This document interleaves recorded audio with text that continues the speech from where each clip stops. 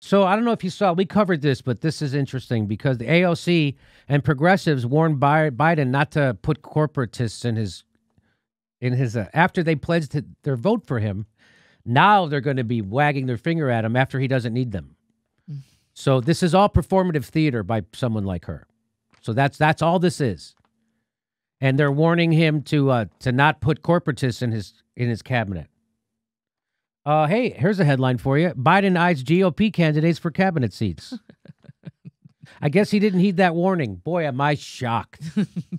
I hope AOC gets an even more sternly worded letter that she doesn't even give to Joe Biden. They didn't even give that letter to Joe Biden.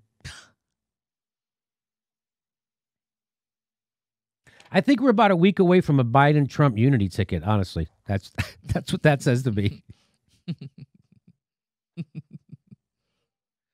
Among the names being floated for the Biden cabinet posts are Meg Whitman. She wasn't successful in the state of California. Why would I want to see her now? She lost her race to be governor or senator, whatever. Governor to a Democrat. Joe Biden's like, fuck it, you're going to come, we're going to give you a raise.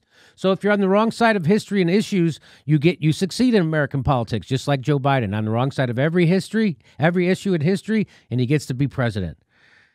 Look who else he's looking at. He's going to look at Meg Whitman, CEO of Quibi, and the former CEO of eBay, John Kasich, former Ohio governor, both of whom spoke at the August Democratic National Convention. Can you really call it the Democratic National Convention? It's dead. There's no...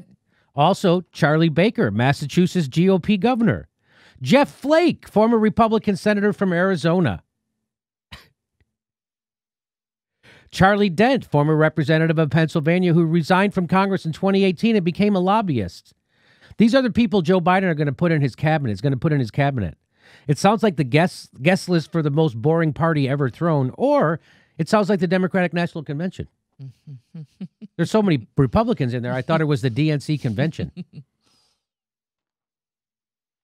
A spokesperson for the Biden transition stressed that diversity of ideology and background is a core value of the transition. Okay.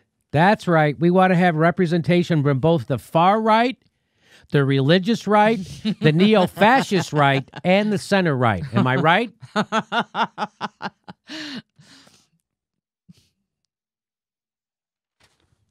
Biden eyes GOP candidates for cabinet spots. Progressives fret slots as Joe Biden's transition team vets a handful of Republicans for his potential administration. We're a big tent, but not that big. It's not big enough to include progressives. Yeah, we could have a cabinet full of Republicans, but not one progressive. It's not that big of a tent. And you know what, Jimmy?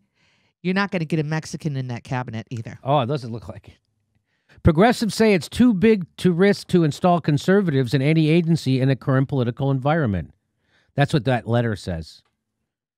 So I'm assuming they're pretty bummed out about the options for president then, these progressives, because that's all you're getting.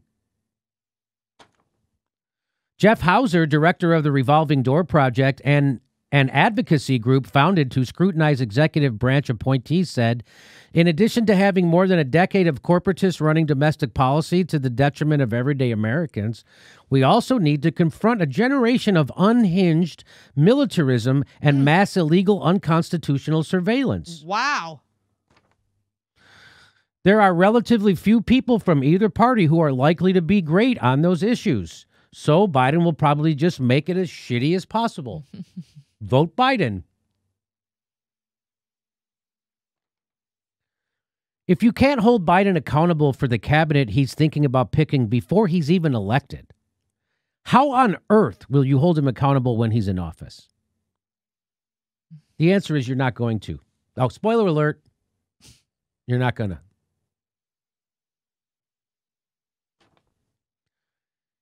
I'm so glad I sat through 4 years of conservatives getting everything they want to see the next 4 years of conservatives getting almost everything they want. Maybe one day the Democrats will let the rest of us be happy. Maybe if we keep voting for them for doing nothing, it will work.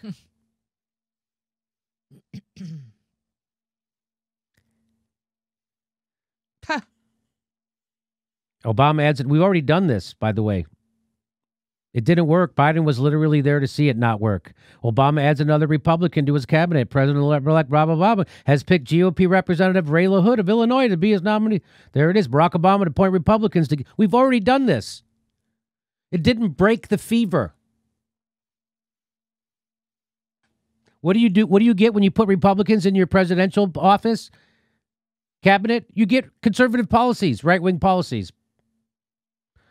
LOL, Joe Biden can't be pushed left. He was installed specifically to push the Overton window back to the right, and he publicly announces it with glee, you fucking assholes.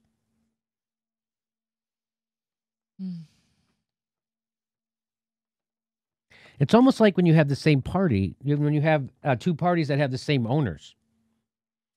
You've got it all wrong. All the Republicans he's interviewing for cabinet positions will definitely push him left. And all the billionaire donors, 133 at last count. Very glad I voted Democrat to keep the GOP out of power. Just a reminder, even if Biden wins, we will still have a Republican in the White House. So there you go. There's your voting for Joe Biden to make sure you get rid of the Republicans. Okay, suckers and chumps. If you think voting for Joe Biden makes anything better, you're a chump and a sucker.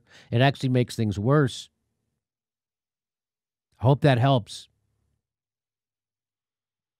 Trump's ICE deported half the people Biden's ICE deported, just so you know. Hey, everybody, this is the part where I tell you where all our live shows are, but there aren't any. And then this is why I tell you to join our premium program and get extra content, but nobody's got a fucking job. So just enjoy the video.